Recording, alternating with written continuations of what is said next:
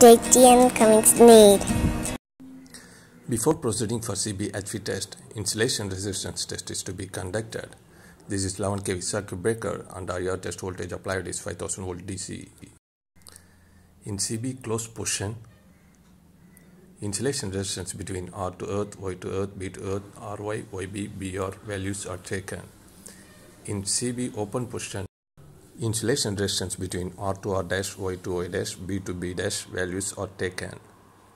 Since we are going to apply high voltage to the circuit breaker, the area around the workspace should be barricaded and caution notice should be placed around the working area to prevent the unauthorized entry. HV test is to be conducted by an experienced person or it should be supervised by an experienced person.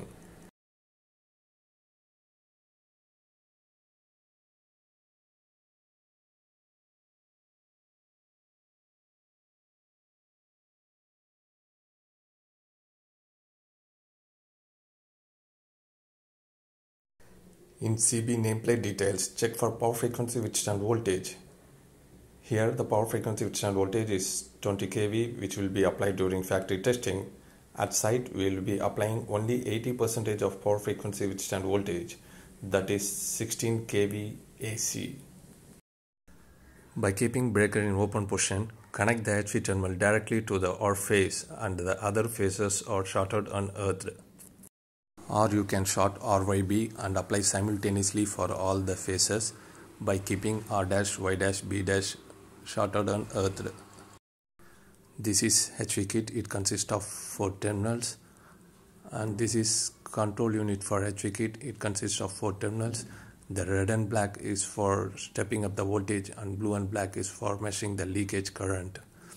It should be connected to the HV test kit. HV control unit has AC-DC voltage selector switch and the overload protection selector switch to trip the kit in case of any overload.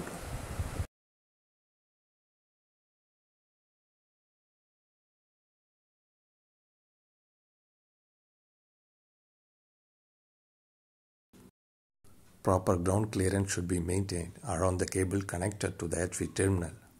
Otherwise, it will make hissing sound and will try to discharge through the ground when high voltage is applied. Switch on the control unit. Switch on the MCB for HV kit. Switch on the HV kit by pressing the green push button. Increase the voltage step by step by using the variac until you reach 16 kV.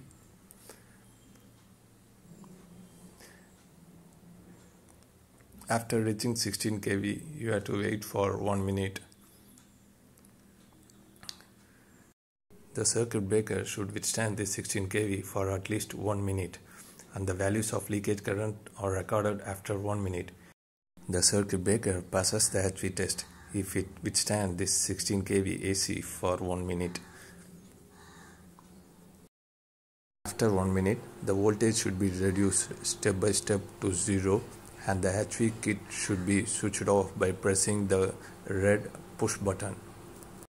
Here we are getting 0.5 milliamps leakage current and this circuit breaker passes the HV test.